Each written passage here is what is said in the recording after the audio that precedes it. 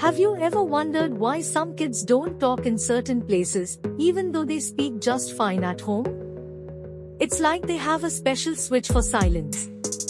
This is called selective mutism, and it's quite interesting.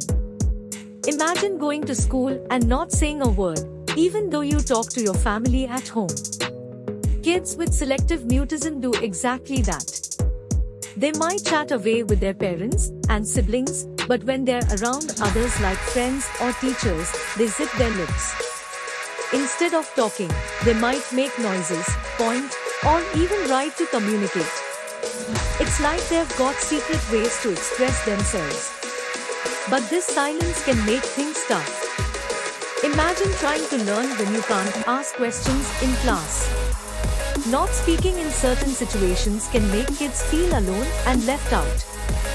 They might be super shy, scared of being embarrassed, or worried about what others will think. Kids with selective mutism usually know how to use words just fine. They're not playing a silent game on purpose. This usually starts before they're 5 years old, but sometimes people don't notice until they go to school.